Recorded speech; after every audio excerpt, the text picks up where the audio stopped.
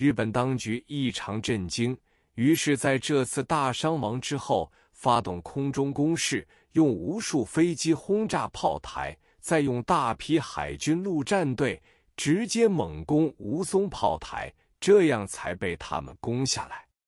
到9月3日，吴淞炮台就被占领，而且日军还攻陷了宝山县城。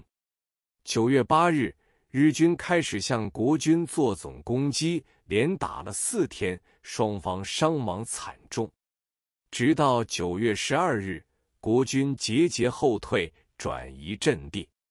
宝山县敌兽行暴露。宝山是临近吴淞炮台的一个小镇，人口10余万，是产繁盛。我小时曾去过一次，记得那里的大街都是用方块石板铺成的，所有商店也有相当规模，居民全是小康之家，富庶的人家也不少，贫苦的人却不多见。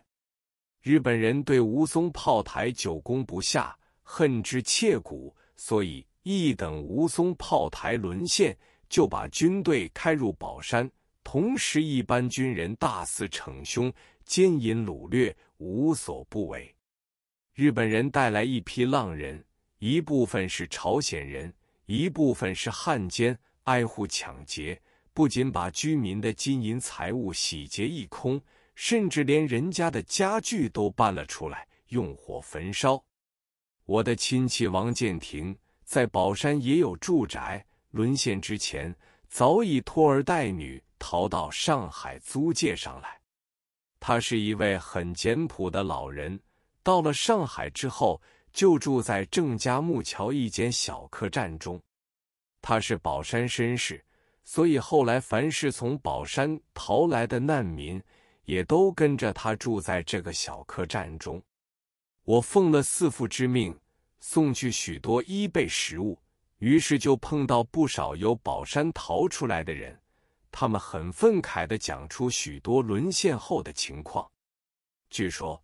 宝山沦陷后，日军和浪人连抢了3天，不少人被指为抗日分子，被拘捕到监狱去受尽拷打。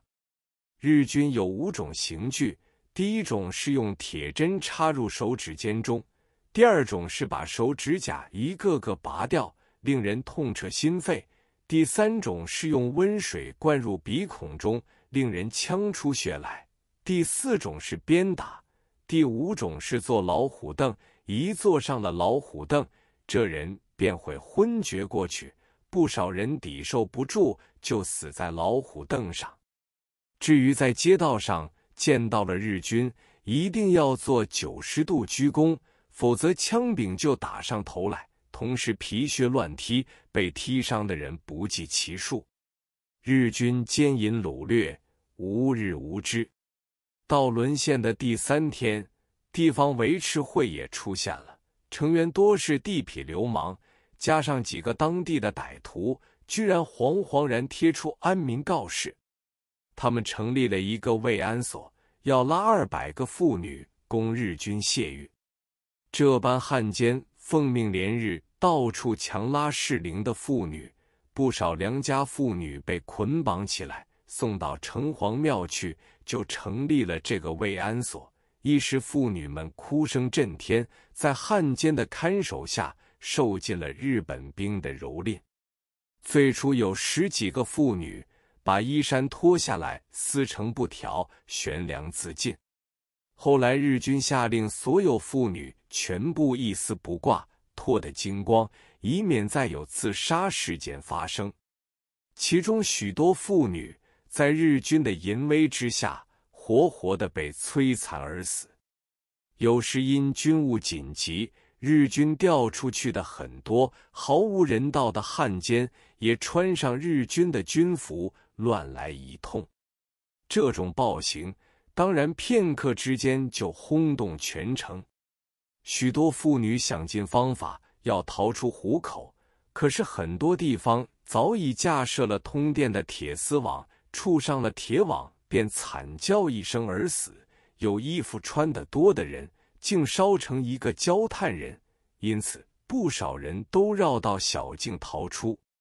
当时上海规模最大的一处慰安所的大门，日军在上海设立的皇军休憩所，为日军提供性服务。